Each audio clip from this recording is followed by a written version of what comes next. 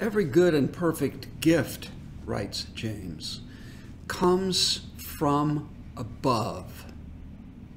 The temptations do not come from God. But the good things that happen, the blessings, the honors, well, those things do. They're not earned, as we're tempted to try to convince ourselves and others. We don't get them because we are the best. We get them because we are blessed. And there's a difference. So celebrate when good things come your way. But be very clear about their source. This is Ben Moore from West Highlands United Methodist Church with a thought for your day.